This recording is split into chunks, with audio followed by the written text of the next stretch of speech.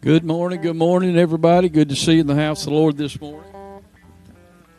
If you're visiting with us today, you make our service special. We're delighted to have you. Maybe you need to turn me up, Tammy. On the handheld. Different mic than I normally start off with. How about that? You hear me now? It's good to see you this morning. We're delighted that you're here for our first day of revival. So good to have the Reids with us, Jeremy and Jana, Bailey and Lexi. They're no strangers to us. They served well here with us many years, and now they're working in the Mobile area Destination Church and doing so many things for the Lord. I'll be saying more about them in just a few moments. Let me just remind you of our service tonight at 6 o'clock. Patrick and Trista Cooper and the chosen worship team will be with us, so be sure and be here with us for this service tonight. And then, ladies, you have a meeting next Saturday at 1 o'clock. It is a comfort food, I'm to understand, that you bring with you, so whatever makes you comfortable, whether it's bonbons or whatever. Just bring your comfort foods and come and be at your meeting next week. Brother Richard's going to come and open our service. I'm excited about revival. How about you? Amen. I'm excited. We have our vessels here that we've emptied out, and we're ready for them to be filled this morning. Good morning.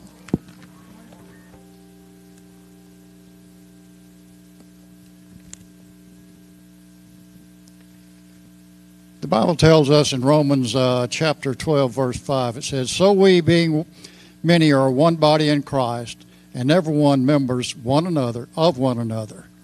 And then over in Hebrews chapter 10, verses 24 and 25 says, "And let us consider one another to provoke unto love and to work good works, not forsaking the assembly of ourselves together as manner of some is, but exhorting one another, and so much more as you see the day approaching."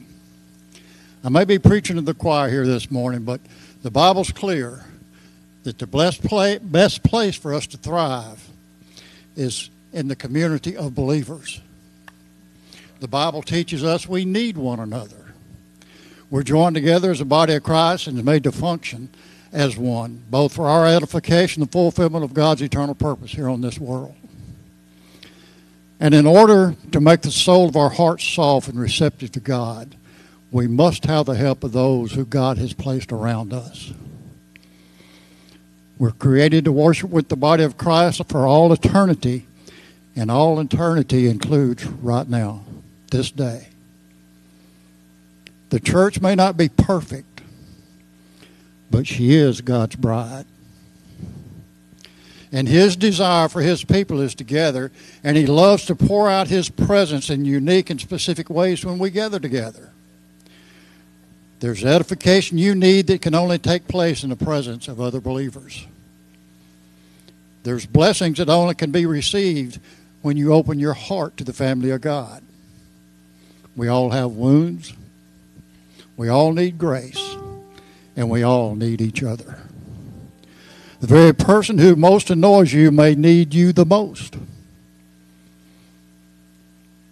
Just as you need those or that what fellow worshipers around you have to offer you, others need who God has created you to be. God's desire for the church is vast and powerful. He has loved his people in perfect faithfulness, despite our transgressions and wanderings. When we fail to show grace and love to those around us, we fail to live out God's heart for his people. One day we'll all be made perfect and able to worship face to face with our loving, living God. Hallelujah. One day every tribe, tongue, and nation will declare together the wonders of God's amazing love. We need to live in the light of eternity today. And if we worship here today as we will in heaven, we can watch heaven invade earth around us with his glory and his love. Let us pray.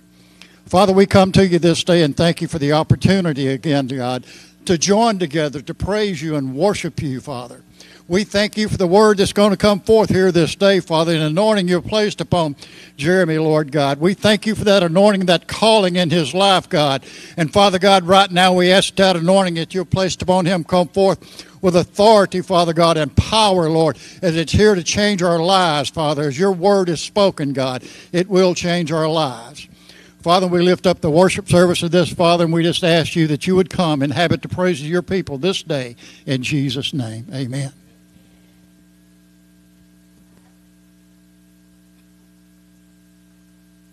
Are you ready to worship today like we're going to worship in heaven one day? As God knows, God has been good to you. I don't have to answer that question. We know he's been good to you. He's been good to all of us.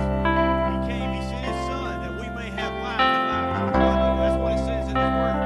He sent his son that one day we're going to have eternal life. We're going to live with him and look upon his face right in person. I'm thankful for that. All of the promises that he's ever made. All that you've done, I will thank you. For all that you're going to do. For all that you promised and all that you are is all that has carried me through. Jesus, I thank you. And I thank you. Thank you, Lord. And I thank you. Thank you, Lord. Thank you for loving and setting me free. Thank you for giving your life just for me. How I thank you. Jesus, I thank you. Gratefully thank you. And I thank you. For all that you've done, I will thank you. For all that you're going to do. For all that you promised and all that you are is all that has carried me through. Jesus, I thank you. And I thank you. Thank you, Lord. And I thank you. Thank you, Lord. Thank you for loving and setting me free. Thank you for giving your life just for me. How I thank you. Jesus, I thank you. Gratefully thank you. And I thank you. Thank you for loving and setting me free. Thank you for giving your life just for me. How I thank you. Jesus, I thank you. Gratefully thank you. And I thank you. Thank you.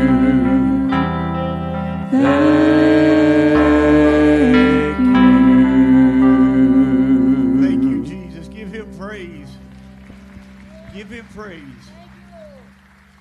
Thank you, Lord, for loving us so much that you was willing to go to that cross, to pay that price, that debt that we could not pay, Lord, and give us that eternal life and setting us free from the bondage of sin.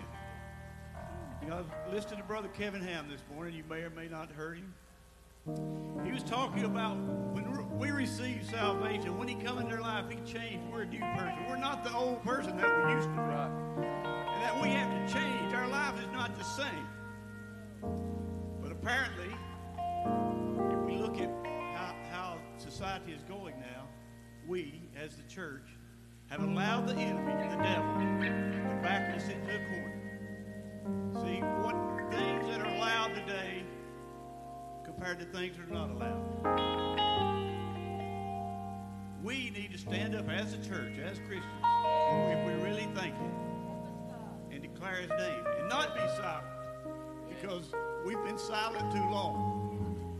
The enemy's backed us out. The Ten Commandments can't be displayed, but what can be displayed?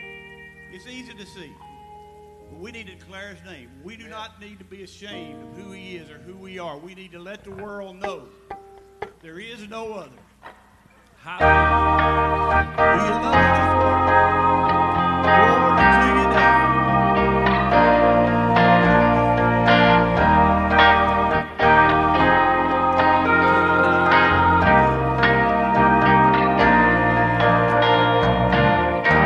If you love him, lift your hands in praise.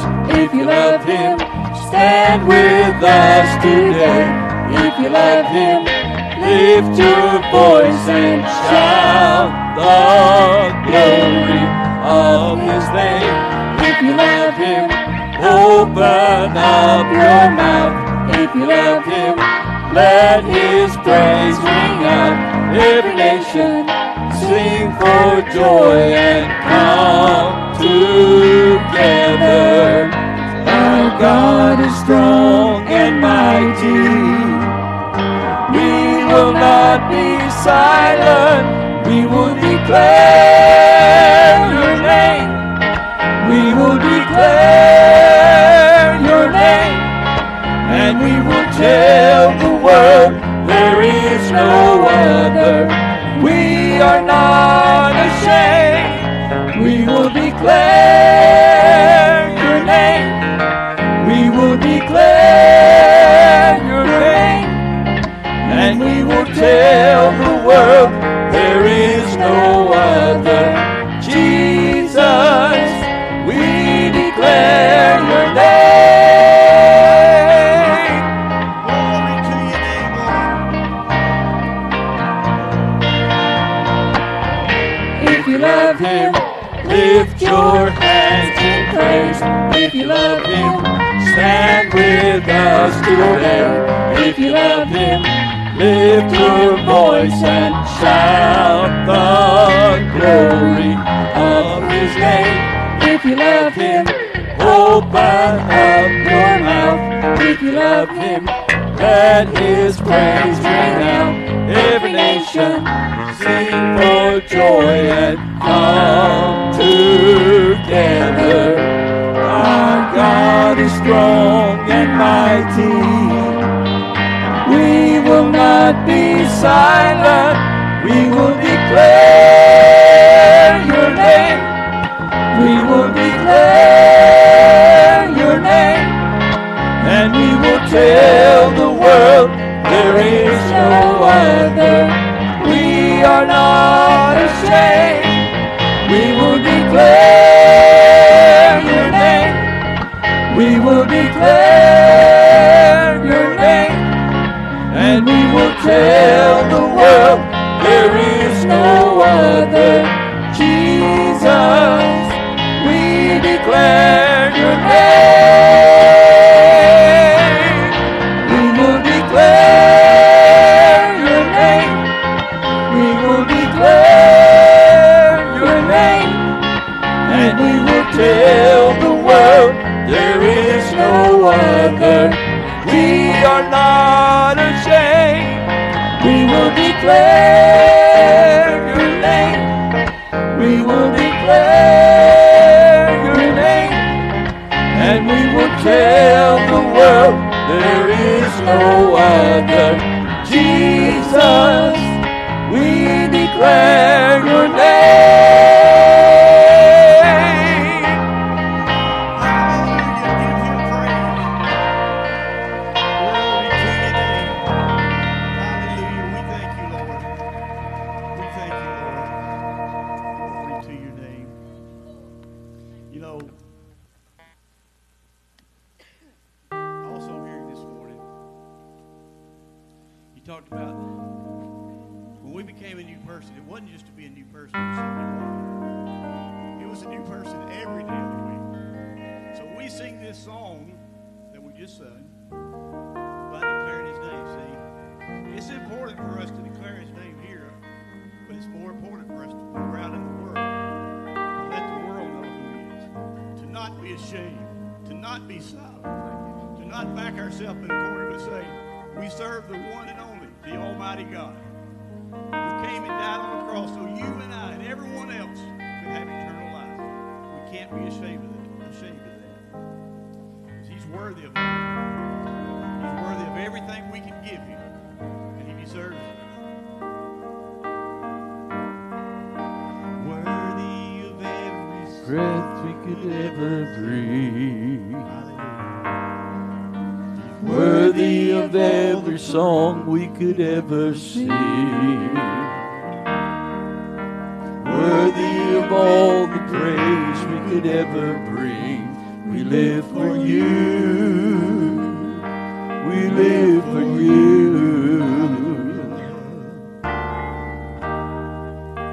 Jesus, the name above every other name.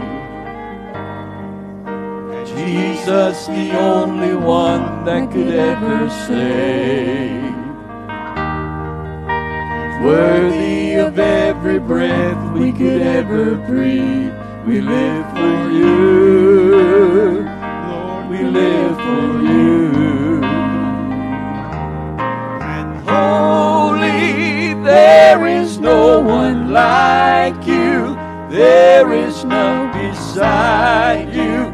Open up my eyes in wonder. Show me who you are and fill me with your heart and lead me in your love to those around me.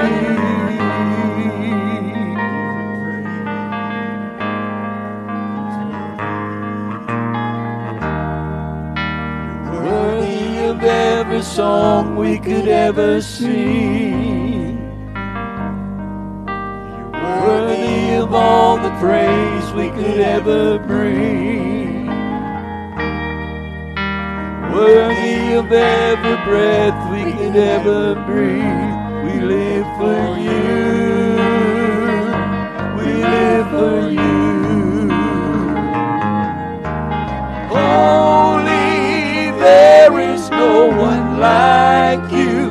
There is none beside you. Open up my eyes in wonder. Show me who you are and fill me with your heart and lead me in your love to those around me. I will build my life upon your love. It is a firm foundation. I will build my life upon your love. It will not be shaken. I will build my life upon your love. It is a firm foundation. I will put my trust in you alone, and I will not shaken.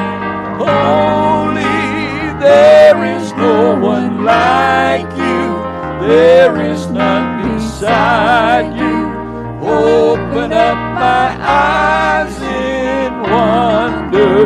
Show me who you are and fill me with your heart and lead me in your love to those around me.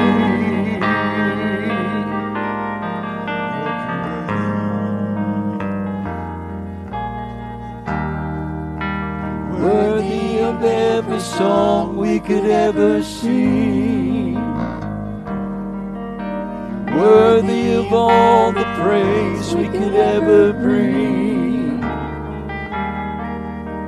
worthy of every breath we could ever breathe. We live for you, we live for you. Hallelujah. Give him praise. Lord, you're worthy. The breath we breathe, the very breath we breathe, is what you put in us. Use that breath to give you praise and worship.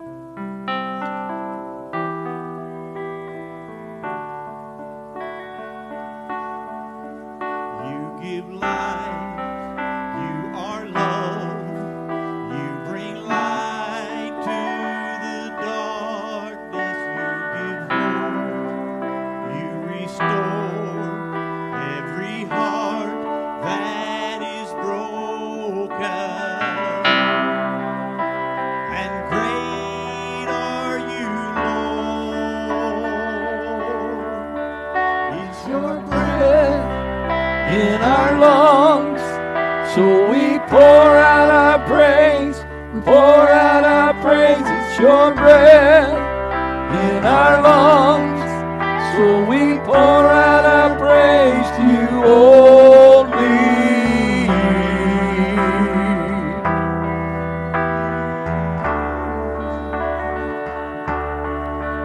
You give life, you are love, you bring Light to the darkness, you restore every heart that is broken. Great are you, Lord. It's your breath in our lungs, so we pour out our praise, pour out our praise. It's your breath in our lungs, so we pour out our praise to you only.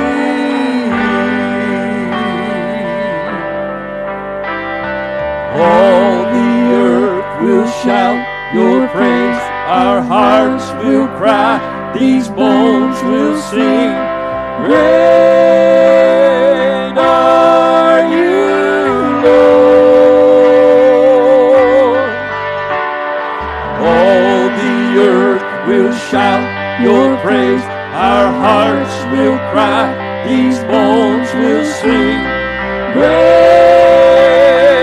are you, Lord. All the earth will shout your praise, our hearts will cry, these bones will sing. Great are you, Lord. It's your breath in our lungs, so we pour out our praise, we pour out our praise. It's your breath in our lungs, so we pour out our praise to you only. we give you praise. Hallelujah. Give him praise. Glory to your name. Hallelujah. Thank you, Jesus.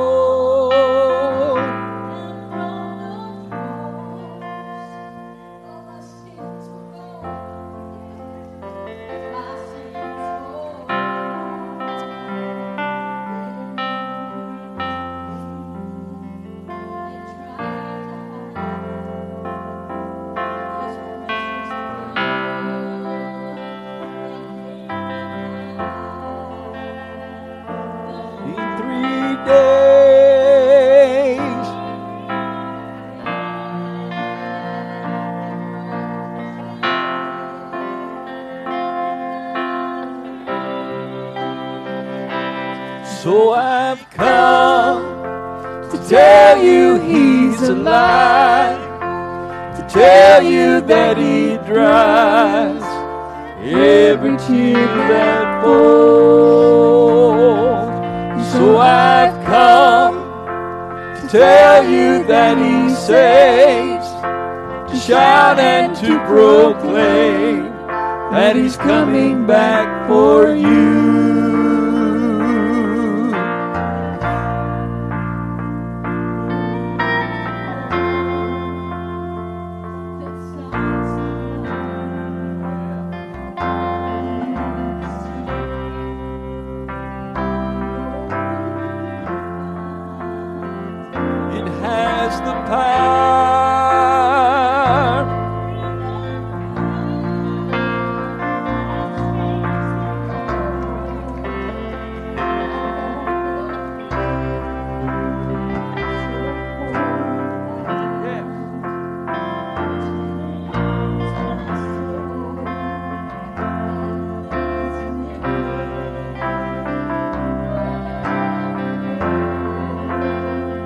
Because He lives,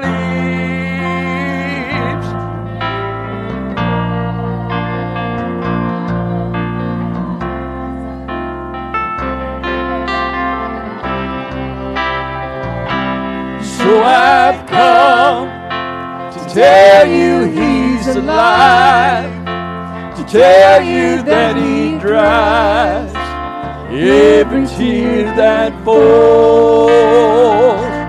So I've come to tell you that He saves, to shout and to proclaim that He's coming back for you. Hallelujah. We're going to keep singing. Kathy's going to sing that again.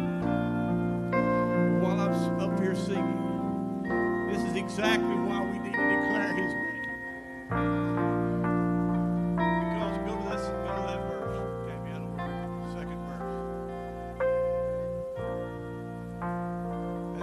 The blind, that heals the sick, the lonely find. There's a lot of blind people in this world. Lonely people, sick people. And it has the power to free the bad. Those who are bound by Satan's chains right now. There's power in that blood to break those chains. And those chains fall upon the ground. That's what we need to be declaring to the world. In love. Go to the verse. That He's alive.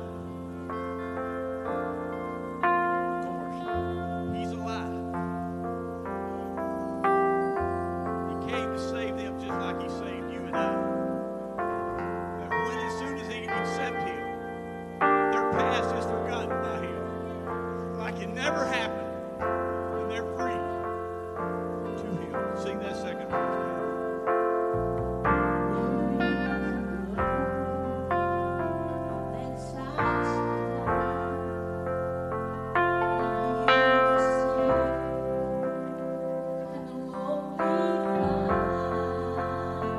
It has the power.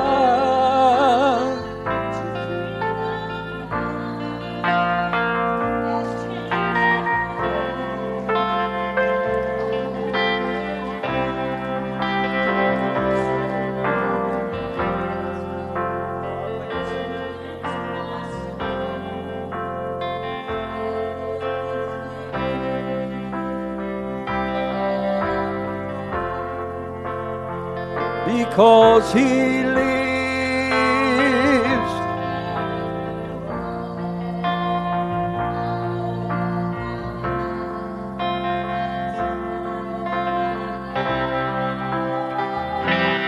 so I've come to tell you He's alive, to tell you that He dries every tear that falls. So I've come to tell you that He saves, to shout and to proclaim that He's coming back for you.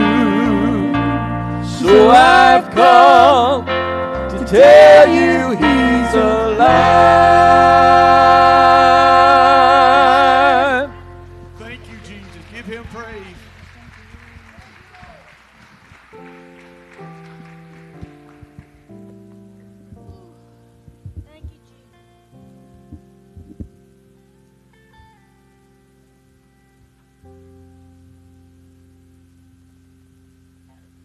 How about that? Praise the Lord.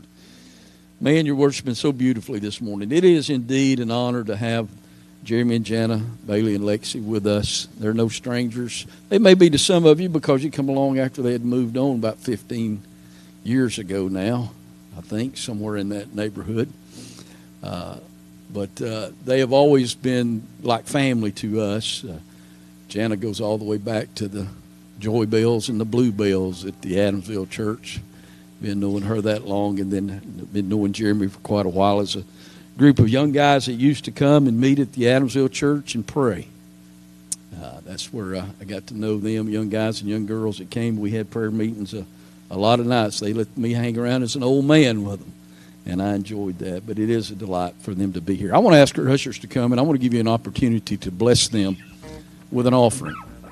As I said, Jeremy is the associate pastor at the Destination Church in Mobile, but he also does a tremendous amount of missions work. Already this year, he'll be going to Honduras with Angie, where we support. He'll be going to Montana, where we support. He'll be going to Africa and then into Greece and some places like that. He's going to a lot of places this year, and we want to help be a part of their ministry and what they're doing and all the things that they're doing. So I want you to bless them today. Father, we love you. Thank you for choice servants of God that have committed their lives, God, to following you. And Lord, I just pray that in everything that they do, that you would continue to bless them abundantly. You've moved so greatly in their lives. And Lord, we have an opportunity now to be a part of that ministry. And I pray for your people as they give right now in the name of Jesus. Amen.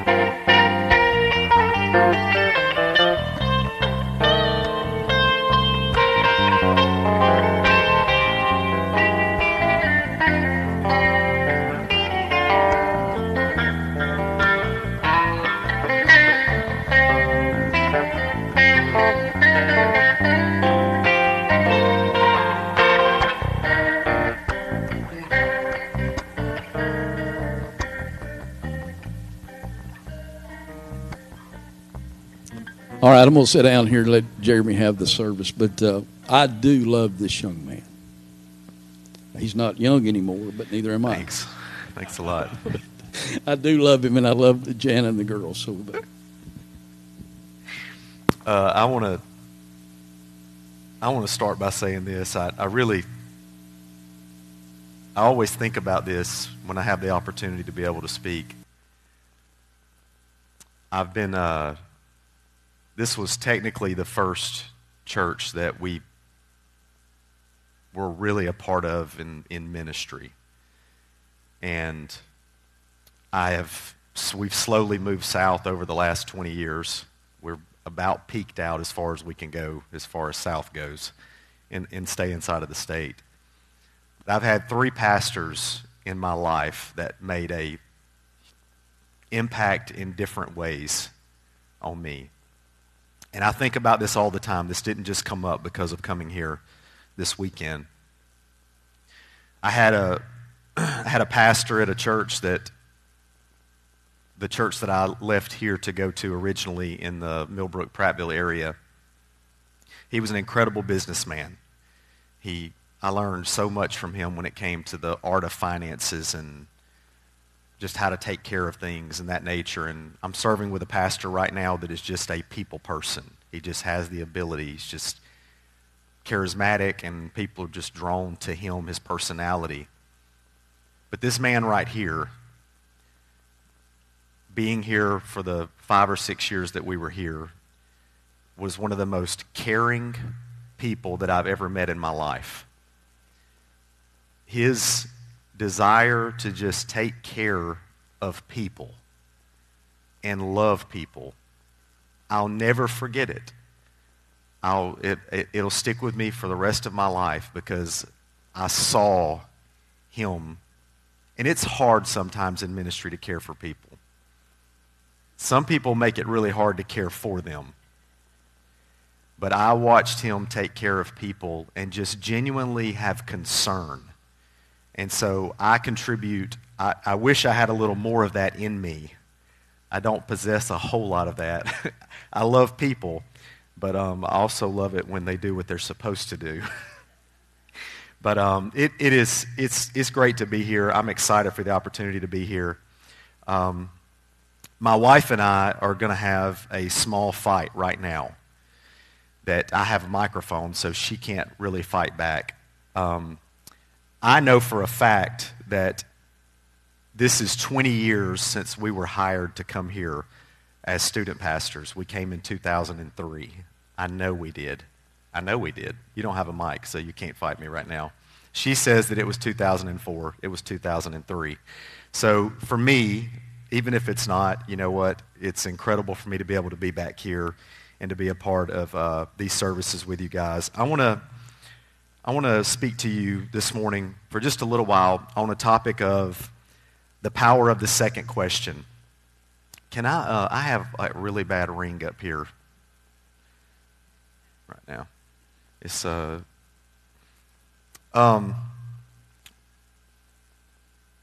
Mark chapter 8, which is what I'm going to go to, going to be my main verse for this, verses 27 through 29.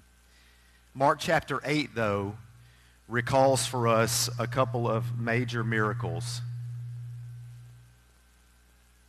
that Jesus performed. I'll take your handheld mic if you want me to. It's fine. There we go. Well, there we go. We find these miracles. We find Jesus, and these are miracles that we know all about. We've read, we've heard about. Jesus feeds the 4,000 people with 7 loaves and just a few small fish after blessing it.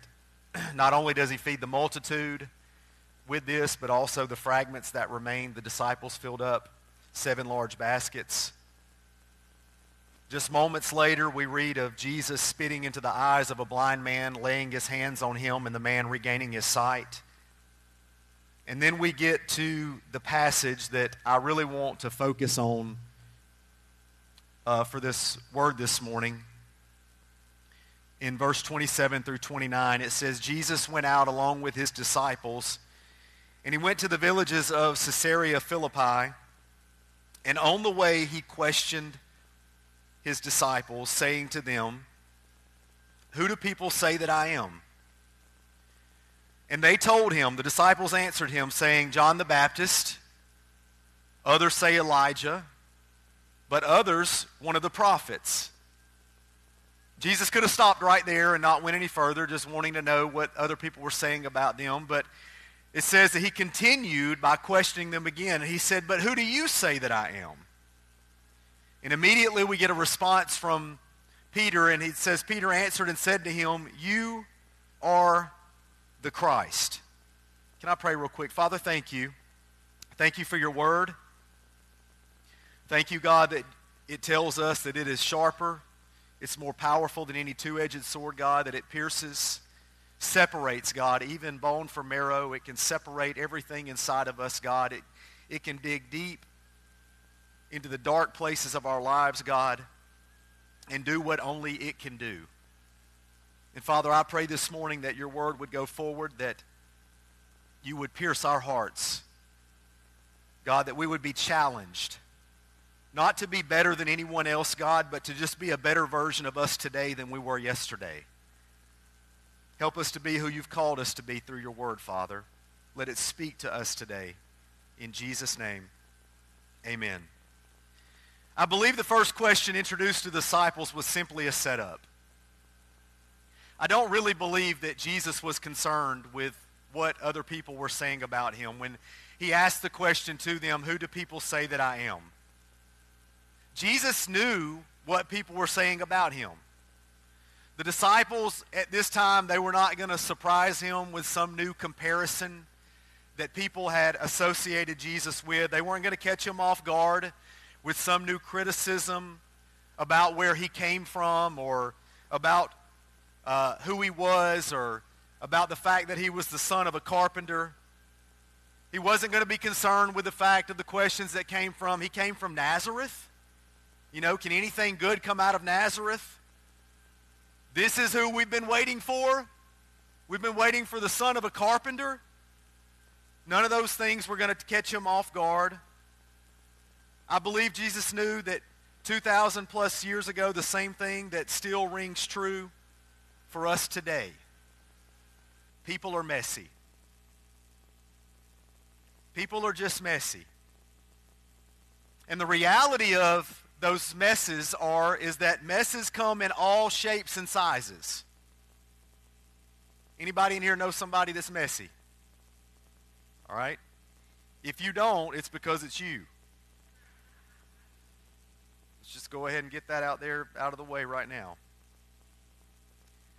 We know people that just love to insert their opinion into things all of the time, and whether the opinion's right or wrong. I believe that this is the motive that Jesus had when he asked the disciples in this moment, who do people say that I am? Because Jesus is dealing at this time with 12 young guys that are you know, they've been consumed in their lives. No, they're not followers of him up to the point when they met him. These guys were rough. They came off of the streets. They came off of fishing boats. They came out of different jobs that did not have the best light surrounding them. And he knew that their lives had been consumed with hearing through the Jewish culture of what Jesus coming, what the Son of God that was going to come into the world, what he was supposed to look like, what he was supposed to do. Let me tell you how incredible this is, that it was so bad that even the cousin of Jesus, John the Baptist, he was coming in and he was telling of the way that Jesus was going to come, and his was completely wrong.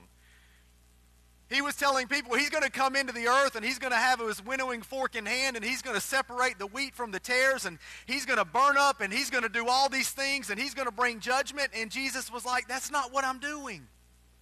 I didn't come to do all of these things. So at this point, Jesus is really fishing with the disciples and he's trying to figure out what people are saying. He wants to know. He is questioning them because of it. He wants to get an idea because these disciples at this time, you know, we just talked about it. He's been feeding the multitudes with just a few fish, and all these questions are coming up, and Jesus has got the disciples and they're walking around and they're feeding these people and they're separating people into groups and they're hearing all these different conversations of what all of these people are saying about it. And I believe that essentially what's taking place in the moment is all the disciples are coming back together now, and he wants to hear the voices that are speaking into their ears.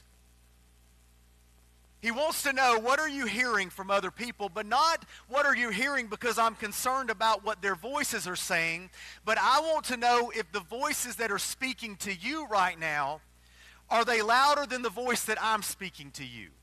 When you're hearing the voices of these people and they're telling and they're saying the things that they're saying about me, are they overriding the things that I'm telling you? Because they didn't have the luxury of having this book right here. They were living this book while it was happening. They couldn't go back to a scripture and Jesus just flip back to Matthew. They're living Matthew. They didn't have the luxury of being able to look and go, well, let me tell you what Paul wasn't even existing at this time in this book. So Jesus is wanting to find out. He's trying to see now, I want to dissect what people are speaking into you so I can figure out if the voices that you're hearing on the outside are becoming louder than the voice that I'm placing inside of you in this moment. There were people that were there in these moments when Jesus is feeding the multitude, that they're there simply just to disrupt what's happening. They're there to try and infect others with false truths and rumors and things that are just simply meant to cause confusion. Does that not sound like the world that we live in today? It's an exact replica of what we're living in. There's nothing new today. Exactly what we're facing today is what they faced 2,000 years ago. We just face it in a little different way. It's a little bit louder today because social media didn't exist for things to be able to get out there. You got to be careful what you do and what you say today, because before you can get it out of your mouth, it's already out there. And no, those things didn't exist, but word spread. So Jesus is simply fishing now, trying to figure out what's being force-fed to those that he cared about, those people that he had called to carry the gospel after he was going to physically exit from the earth. See, I believe that the second question that Jesus asked was the only one that he really cared about getting a true answer to. He knew the opinions in the crowd would be many. Some would be right. Probably most would be wrong. The second question is the one that every person in this building right now needs to be able to answer with confidence. You need to be able to answer with 100% confidence in your heart of what the answer is, because the second question is all that really matters, because the second question can't be answered by someone else for you.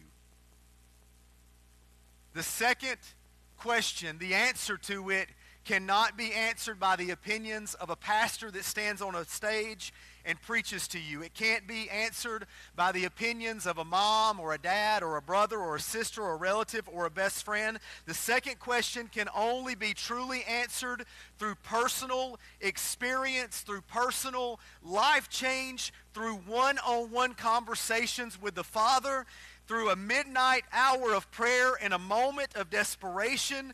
The second question makes the first question completely irrelevant when you've been alone with God. Because the second question can't be rehearsed.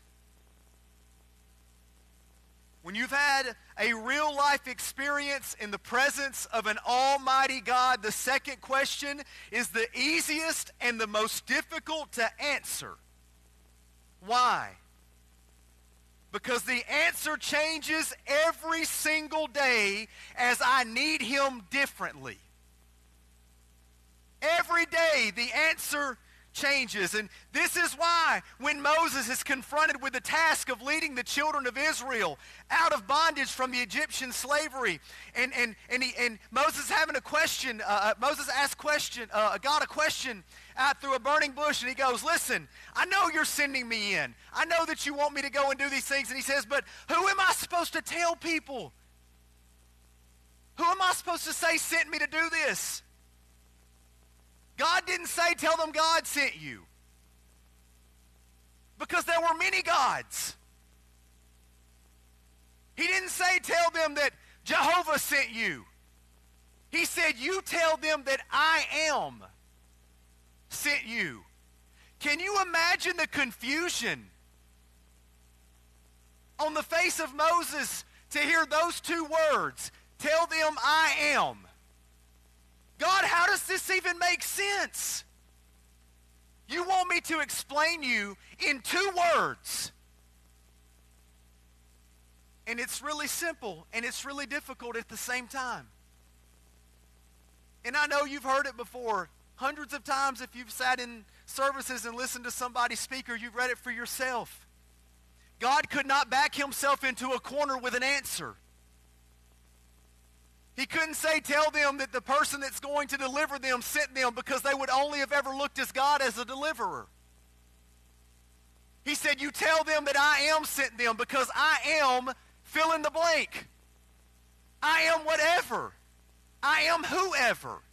I'm whatever you need whenever you need it. If he would have given them one answer, they would have only ever known God as one thing. But God said, you tell them that I am sent them, because I want them to know that wherever they find themselves in life, whatever corner they find themselves backed into, whatever sickness comes upon their bodies, whatever disease they find themselves afflicted with, whenever they get into a financial crisis in their lives, whenever they find themselves standing in front of a doctor and he can't give the answer to what they're dealing with, you let them know that I am whatever they need. I am healer. I am the financial deliverer. I am the physical deliverer. I can bring healing when healing needs to come. But I can also be the friend that sticks closer than a brother.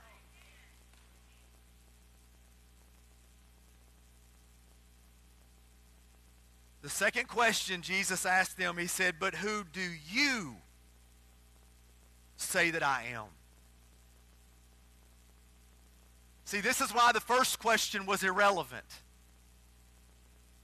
It was really just a conversation starter. Because he used the first question to see how they would answer the second one. Well, when I ask them the second one, are they gonna go off the opinions of the first question they answered? Are they going to use that to form their opinions of who I am in their life? He was saying to them, now that I know what you're hearing from the outside world, does this change what you personally think about who I am? So I want to ask you, whose bad experience in a church? Whose bad experience with a pastor or the member of a church have allowed you to have a misconception of who God is? What relative in your family has allowed you to have a misconception of who God is because someone said something that they maybe should not have said, did something that they shouldn't have done, hurt your feelings? All right, she gets on to me sometimes. I'm probably a little too real at some point, and I know that I am, but this is the only way that I know to be. At some point in our lives, we have to grow up. At some point in our lives, we have to get to the point that not every person that opens their mouth hurts my feelings. Your opinion of who God is does not sway my opinion one bit. It doesn't change anything about me. It doesn't not make me want to go to church, but it doesn't want to make me go any more than I already go. I do the things that I do because I've been alone with him. I've had a relationship with him, and I've seen him. He's talked to me when nobody else would talk to me. He gave me answers when nobody else had an answer. He showed up with the answer. I don't need your opinion to love God anymore. I don't have to have your opinion to be in love with him anymore.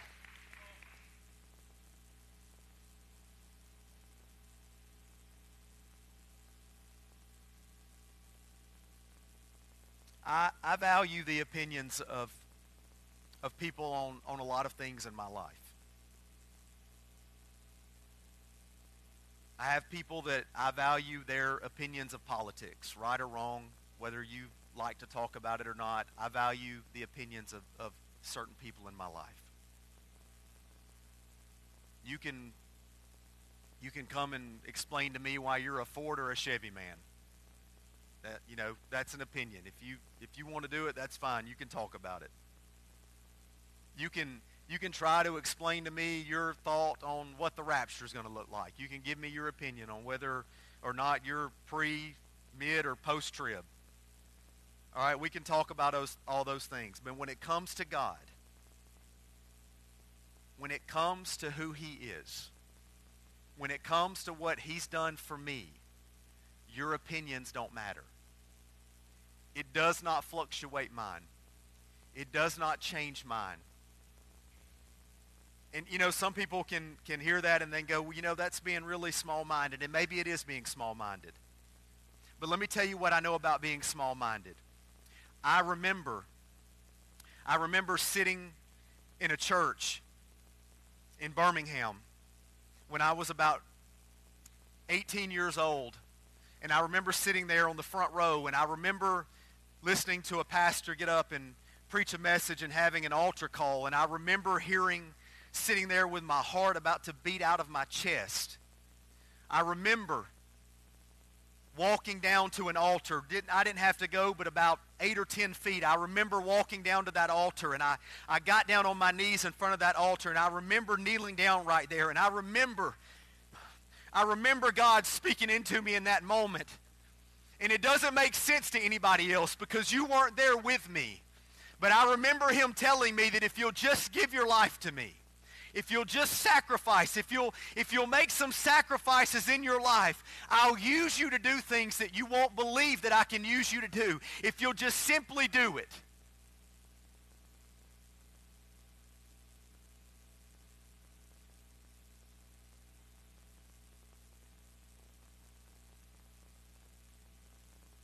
Just like me, for you right now, I wasn't there when God called you out of your mess.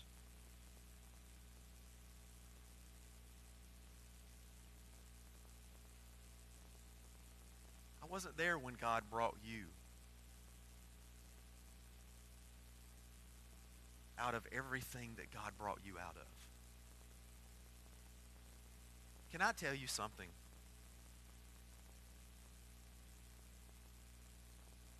We should not dwell on the past in our lives, because the only thing that lives in the past is our enemy.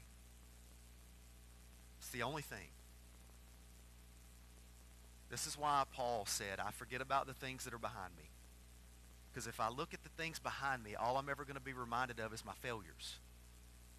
But can I also tell you that I can't forget where I came from? I have to remind myself sometimes, I don't have it all together. There are days when I feel like that I'm the greatest version of me that I've ever been. And there are days where I think to myself, God, why don't you just strike me dead right now?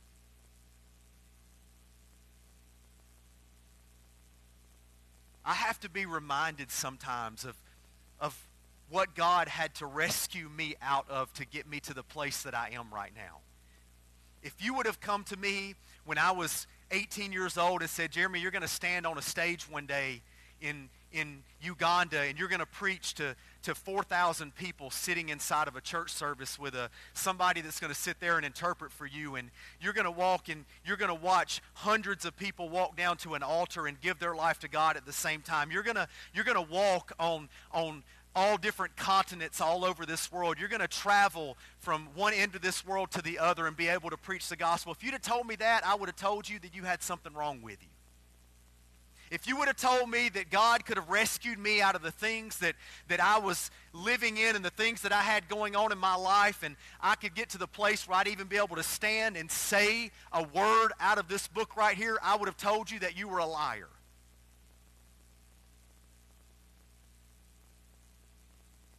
Because there was a time in my life that all I lived off of was the opinions of the first question. But I started formulating the answers to the second question for myself. And when God began to reveal himself to me, it didn't matter what anybody else said anymore. Because see, I've been at the place in my life where I needed God to do things that there's not a person on this planet could have done. There's not a person on earth could have ever done the things that I was asking God to do. I remember one time, maybe it may have been before we moved here. I can't remember. I remember one time my wife, she was having some issues with her heart. And we went to the hospital, and I don't, if I butcher the story, you can tell me I did later. But didn't know what was going on. My wife's a worrier. Just can't help it. It's just what she does. And I remember going she had a doctor's appointment, and they were going to do tests on her, try to figure out what was going on. And I remember sitting in the waiting room. And I had my Dake's Bible. And And I remember sitting there, and the waiting room was packed. She's gone back for her tests. It was going to be a couple of hours. While I was sitting there, all of a sudden, Holy Spirit spoke to me, and he said, I want you to get on your knees right here in this waiting room, and I want you to pray for her. And I said, not a chance, God. I mean, this place was packed.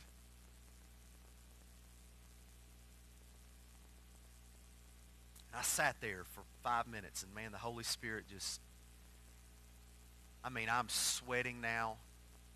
I'm getting nauseous. I can feel it. And I'm like, God, you're not going to stop until I do this. And I slide real easy out to the edge of my chair, and I'm looking around, and I'm like, please, God, don't let anybody be looking at me when I do this, because they're going to think that something's wrong with me. And as fast as I could, I slipped out of that chair, spun around, and I knelt down in front of that chair, put my face on top of that Bible, and I started praying. A little while later, they come out, and they asked for us, the family that was there. Doctor comes over, and he starts talking to us, and he said, well, I've got some good news, and I've got some bad news. And and my heart just sank. He said, the good news is we can't find anything wrong. And before he could say the bad news is, I said, there is no bad news. Because the bad news was, we can't find anything wrong. And I remember in that moment thinking to myself, God, you really are healer. You really are a healer. I remember the night that we got called, or the day that we got called to the hospital, when my mother-in-law, with cancer, the worst possible thing that could have happened in the moment, died at her desk in her office. And I remember praying and believing that God was going to heal her body. And she's sitting right there today. Because the answer to the second question is, he was healer. I remember when I found myself in a financial bind. I remember when we left this church and went to Millbrook, and we thought we were going to starve to death.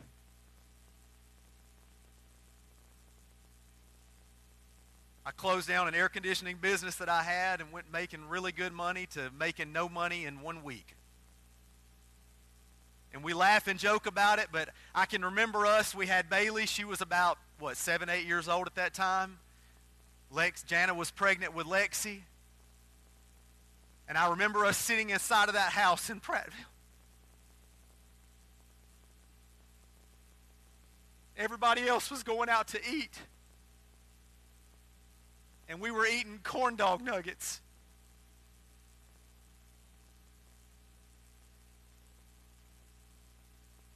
And wondering how it was going to happen, what God was going to do next, how he was going to fix us. And he sent a guy.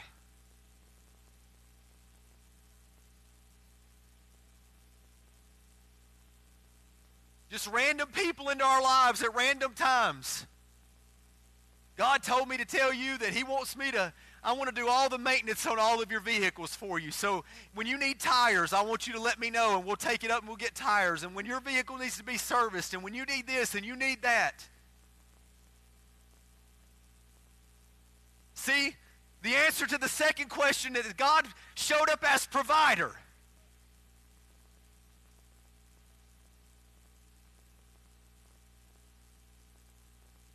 What's the answer to the second question for you right now?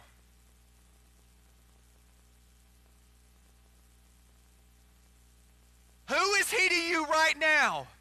How do you answer the question right now? If somebody asked you, who do you say he is? How do you answer the question today? Are you allowing the opinions of someone else that you have taken to heart, and you've allowed them to formulate the opinions for you of who God is? Well, so-and-so said one time. I don't care what so-and-so said. I'm asking you that when you prayed in the midnight hour, did God show up?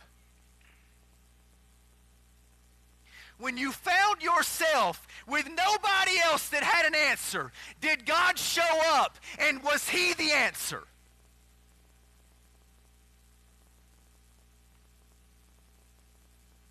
I want to say this last little part right here.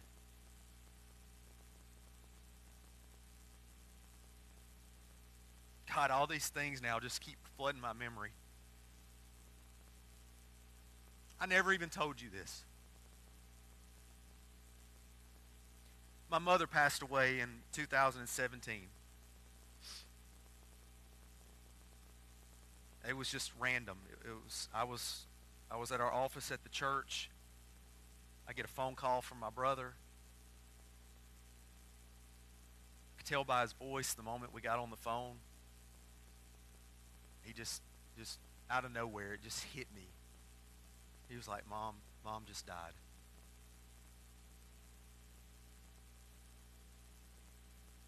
The shock of it in the moment, just, everybody in here's lost somebody. You understand that. But I was in a different position at the time. My mom and I didn't have the best relationship.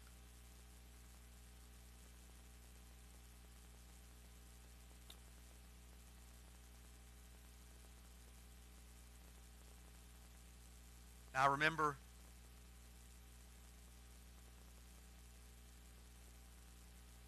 thinking to myself,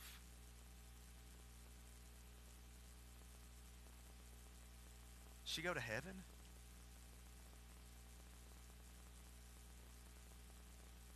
She talked about church. We lived hundreds of miles apart.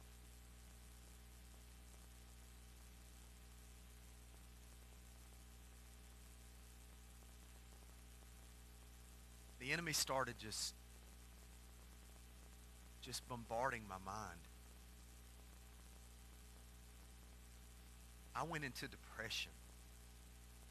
When I tell you, I've always been one of these, depression's not real. Just make yourself happy. There's no reason why you should not be happy. You can just make yourself be happy. I went into depression.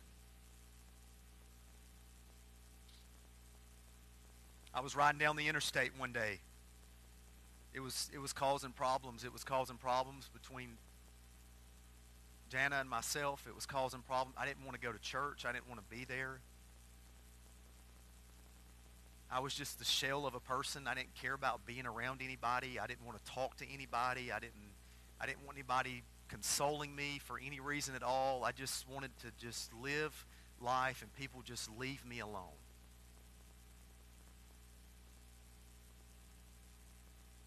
One day I was driving down 65 in Mobile.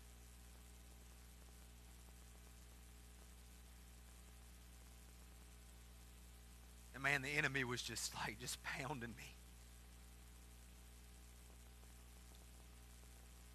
And I had gotten to one of the lowest points in my life. And I can remember I was coming up on this exit, just a couple exits below the one that we lived off of, a little town called Chickasaw. And as I was driving, I was looking at this overpass. And the enemy whispered into my ear and he said, why don't you just take this truck and just swerve over and just center that column on that overpass right there and get this thing over with.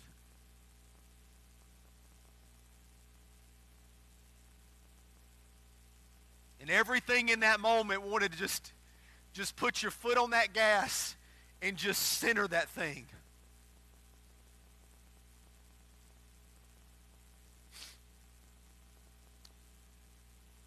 And I prayed and I prayed and I prayed and I prayed and I prayed and I asked God and I asked God and I asked God, and nothing changed.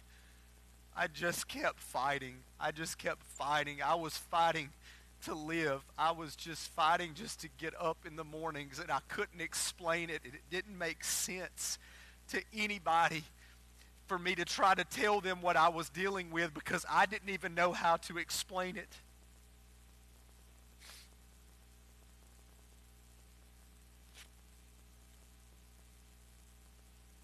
We had gone one day, Jana and the girls and I, we had gone across the bay over into Baldwin County to do something, and we were driving back, and we were coming across the bayway, the long bridge that comes over the bay.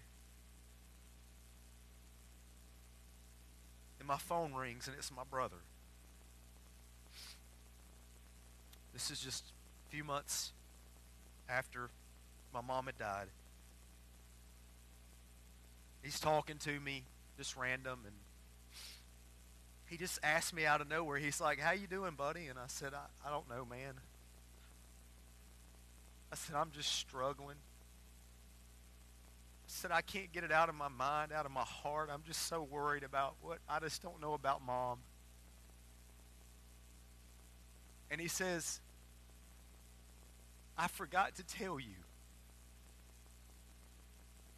And I said, "You forgot to tell me what?" He said, "You're not going to believe me in this." And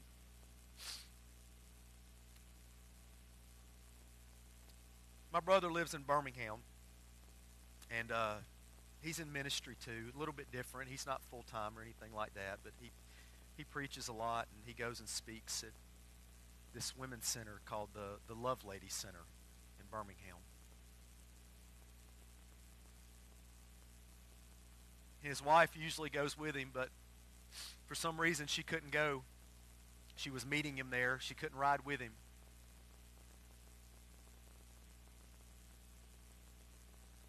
And he said, "I was on my way to the Love Lady Center to go and preach." And he said, all of a sudden, just riding, I'm just listening to some worship music. He said, "I heard Mom's voice come from the back seat of my truck." And in that moment, I'm like, "You've lost your mind. Something's wrong with you." Is what I'm thinking. And he said, "Jeremy, I know that you don't want to believe me." And I said, "Joseph, what was she saying?" And he said, "It doesn't make sense for me to tell you what she was saying because you're not going to understand it." And I said, "Well, what was she saying?" And he said, she said, "Just look at his face." And I said, "What does that mean?" And he said, "At the time I didn't know what it meant." And I said, "Are you sure that you heard her voice?" He said, "Jeremy, I turned around and looked behind me because I thought that she was sitting in the truck with me." And he said, "She said it again, and then she said it again."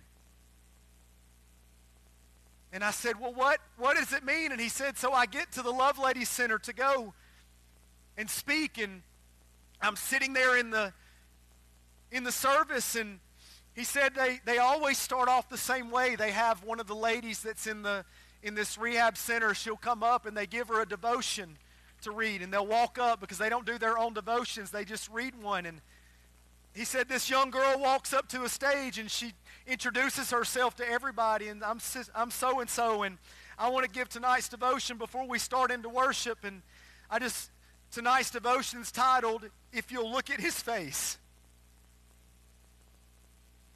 And the moment that it came out of his mouth, I felt God's hand reach down through that vehicle inside of me. You don't have to believe this because you weren't there. Reach inside of me, and whatever the enemy had planted in me, God grabbed it and he snatched it out through me. And the moment he did, I gasped. This is why your opinion of who God is doesn't matter to me, because you weren't there when I needed God to be healer. You weren't there when I needed God to be my redeemer. You weren't there when I needed God to be my rescuer, when I needed him to be my freedom. You've got to not let the opinions of other people determine who you think God is. So why all of this for you today?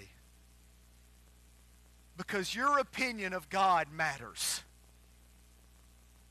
Because it determines how you fight your next battle. If I remember the times that God has rescued me, when the enemy attacks again, I don't have to think about my failures. I remember when he showed up. I don't have to think about, oh, well, what about when he... No, he always showed up when he said he would. Well, what about... No, God always showed up when he said he would. No, he didn't get there the moment that I asked him to, but he's never been late.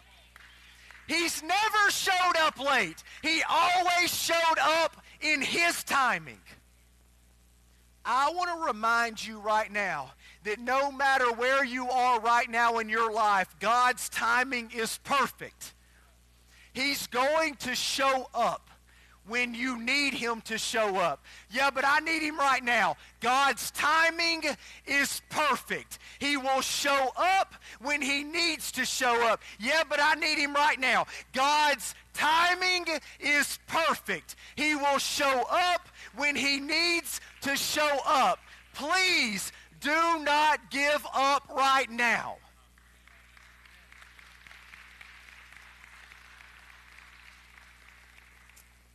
I don't know how you guys typically close. I want you to do something for me. Would you stand up?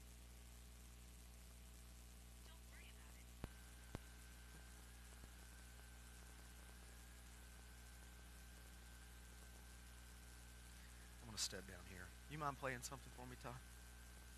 It's good to see you again, by the way.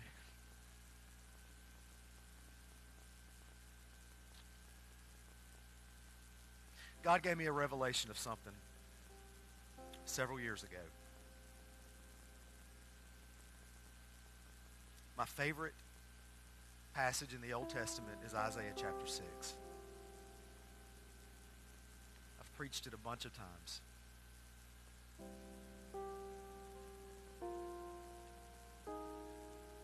Isaiah said, starting in verse 1, he said, in the year that King Uzziah died, he said, I looked and I saw the Lord. He was high and he was lifted up. He goes through and he explains a lot of things that he's noticing in that moment, and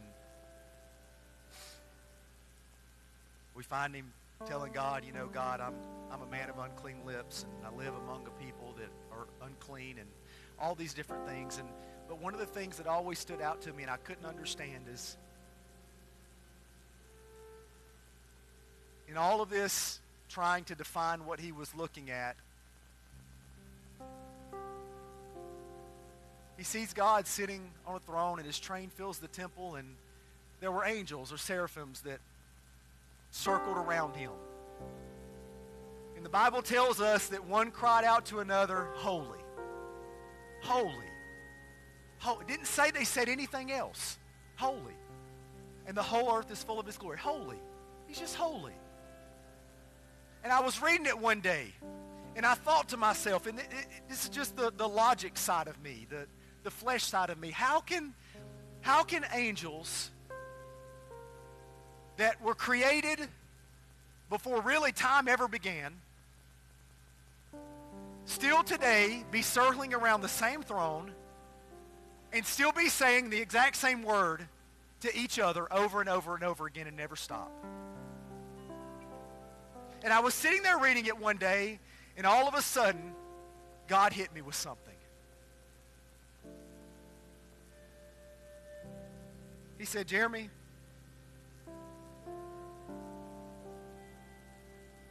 every time those angels pass around me, and they get back to my face and they look me in the eyes, I show them something different about me. And they go, he's holy. And they continue to circle, and by the time they make their way back around to my face again and they look into my eyes, I show them something different about me. And they go, he's holy. And by the time they make their way back around again, 100,000 years from now, and they look me in the eyes, I'm going to show them a different side of me. And they're going to look at each other and they're going to go, did you know he was holy? And 1,000,000 years from now, when that same angel crosses and he looks me in the eyes again, I'm going to show him a different side of me. How can you show him a different side? This is me. You don't have to believe this. I'm going to give them a glimpse of what I did in your life. And they're going to look at me and they're going to go, the only way that happens for him is because he's holy. And when they cross again, I'm going to give them a glimpse of your life. And I'm going to show them what I did for you. And they're going to look at me. And then they're going to look at the other angel and they're going to go, the only way that happens is because he's holy.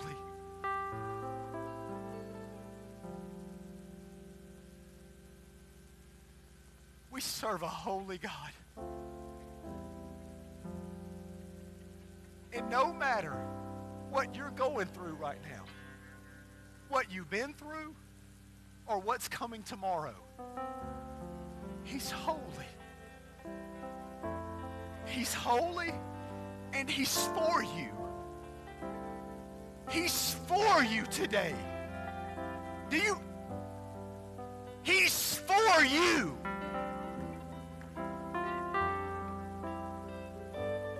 I don't know if we fully comprehend what that means. If God be for you, who can be against you? He's for you today. If you're comfortable right now, would you stretch your hands up to heaven? Father, I thank you. I thank you, God, that so many times you could have given up on us. God, there were so many times you could have simply just snapped your fingers. And you could have started this whole thing over again. And God, the reality of the moment is I really don't know why you didn't. I don't know why, God, you chose us. I don't know why you chose us to live in this moment in time right now, God, because I believe that we're living in the last days, God, and I believe that we could be the ones that get to see you return to this earth. I don't know, God, what the opinions that we've formulated in our mind today of who you are because of outside circumstances, because of struggles in our lives that we've been through, God, because of things that we faced. Things, God, that have maybe tainted the experience of who you want to be for us. But God, right now, whatever the thoughts are in the minds of your people, God, I bind them right now through the power, God, of your Holy Spirit. I come against every thought, God, that would be opposed to who you are. And God, I remind every person in this building right now that your promises are yes and amen. That you are for us and you are not against us, God. You are for us and you are not against us, God. So, Father, the person in this room right now that is fighting, I pray strength into them. God, I speak your peace to those right now that are battling in their mind. God, I speak comfort for those that are stressed out, God, that are facing the anxieties of life, God. I pray healer for those that are sick. God, I pray deliverer for those that are bound. God, you are, I am. There's nothing, God, that is too great for you. There's not a situation in our lives right now that you are sitting on the edge of your throne, wringing your hands, trying to figure out how you're going to fix it. You are the answer. God, you don't have the answer. You are the answer. God, I thank you. I thank you that I get to know the answer today.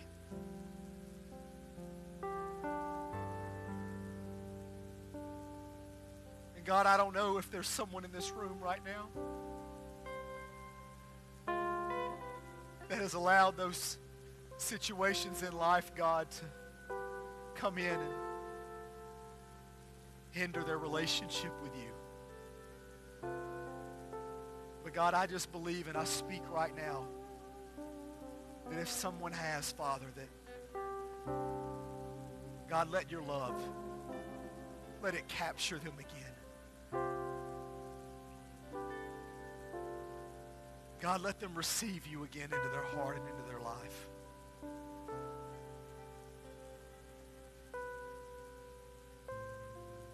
God, I pray right now, before there's ever revival inside of a building, God, that there would be a revival inside of our hearts. God, let there be a hunger and a thirst for you that can't be quenched by anything else except for your presence, except for your Spirit, God. God, don't let us get filled up on anything else except for you. Father, I thank you. I thank you that you chose us. And God, my answer to the second question today is you are the I am. In Jesus' name, amen. Would you give God a hand clap of praise this morning?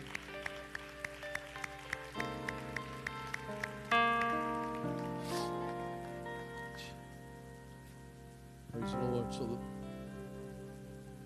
got me? Check. Okay, here we go. So the first thing to be poured into your empty vessels is the answer to the second question. And I tell you, if you answer that right, your vessel won't hold it. I am whatever you need. Thank you, Jeremy, for bringing the word of the Lord to us. God bless you. Shake hands, love on each other. Don't forget service tonight, 6 o'clock. I know that's a new thing for us. Service tonight, 6 o'clock.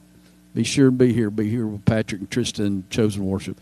Again, thank you, Jeremy, Jana, Lexi, Bailey, for being here with us. Don't you love them? Give them another round of applause to let them know how much you care about them. God bless you. We love you.